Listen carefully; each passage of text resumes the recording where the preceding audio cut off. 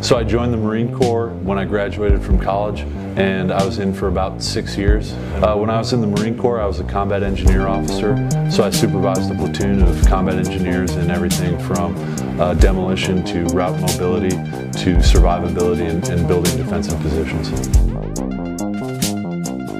I don't think I was prepared for just how much I would miss the Marines and the camaraderie of the Marine Corps.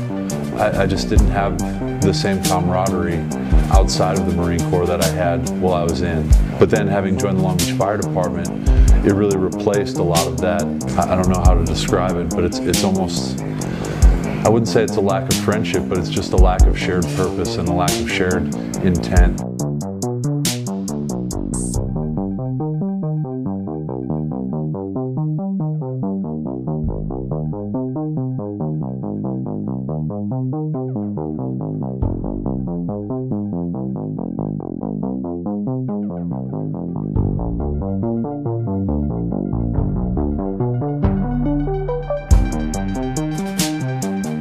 That says a man's character is his fate, and it's a quote that I hold very closely to myself, and it's intimidating to be a very small cog in a very big wheel, right?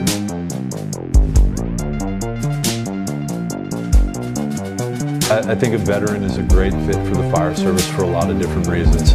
Vets are also super capable as far as the concept of self-sacrifice is concerned.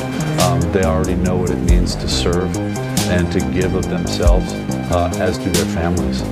And then when you come here to the Long Beach Fire Department, there are certain sacrifices that are asked of you, whether it's spending time away from your family, or whether it's really laying your life on the line for somebody who may not even know that you're out there actively trying to save them.